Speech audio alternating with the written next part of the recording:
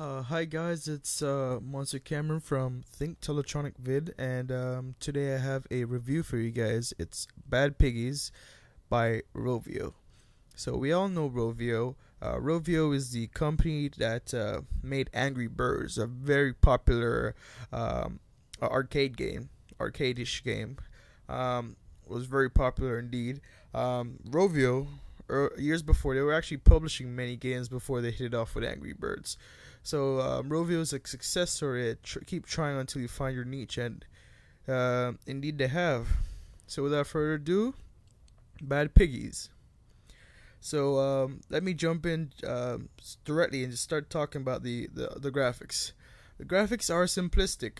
It is a 2D sprite-based physics simulation sandbox puzzle game. Yeah, I know many words, but the graphics are simple. It's the artwork that's very good, and the artwork itself is also very simple and very clean. Maybe clean is a better adjective in this case, because everything is well drawn out, well defined. The levels, the characters, the parts, they have their own unique style, which is what makes them very attractive to look at.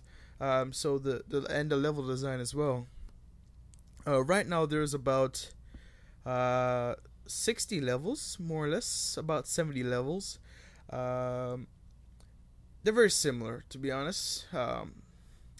They're pretty much cross sections of 3D worlds, and they have various hills and depressions and valleys and peaks and what have you.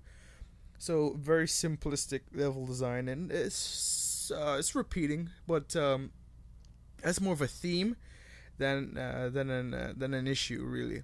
They all have a very similar theme in the levels. Some levels are more about longitude. Some levels are more about latitude. So some will have you racing your cart with the aid of various parts like jets and Coke bottles and stuff like that. Well, not soda bottles, soda pops, whatever. And some levels will have you using balloons and propellers and fans and what have you to move vertically, and some will have you moving horizontally. And to be honest, this game is very good, very addictive, very fun. I spent hours playing it. Very nice game. Controls, however, are a little bit finicky. So let's say you decide to build a machine and you want to move in a certain direction. There are a couple things you could do. You could attach your various parts to it, but the parts are a little bit funny. Control wise, you can have a toggle which turns the part on and off, or you can have it on a button press, but you can't hold it, so you can't have really precise control. And also dragging and dropping on the canvas to build your machine is a bit finicky, because if you drag and drop a part on it, let's say by accident, it will replace that part and it's going to go back in the tray.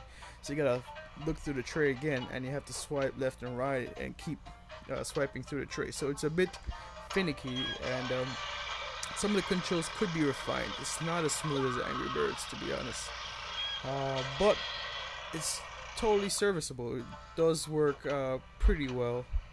You have to really feel it to understand. Some people might not have the issue, but especially if they're on smaller devices, I think that would be a big problem. I was playing it on a 7-inch tablet.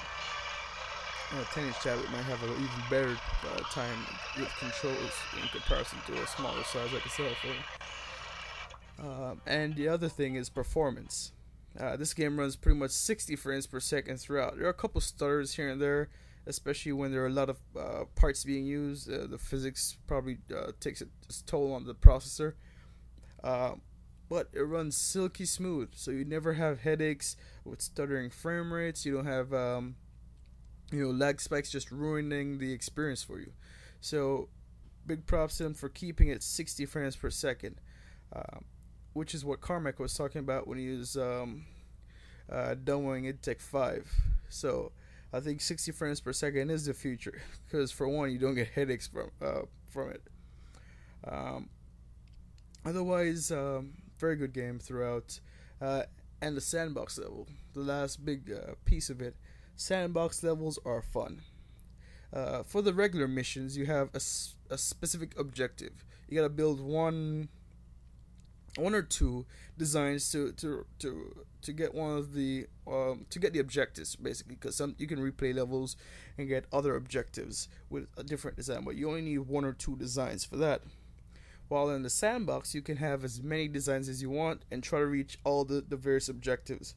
So the sandbox really, it give you more parts than you usually get in a larger canvas, so you can really go out there and mess about with the variations and stuff to get to the specific areas. And let me tell you, they're fun, because that's where you're gonna spend most of your time.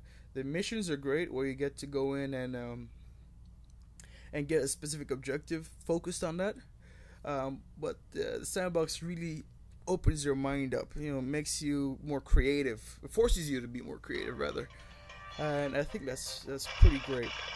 So for a simple 2D game with simple physics, simple art style, and free, it's amazing what they can do with a little bit of creativity.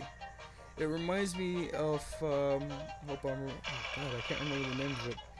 Scribblenauts. There we go. Scribblenauts. It's in the same vein as Scribblenauts, in the sense that you can beat the level however you want to. It's just up to you to figure it out.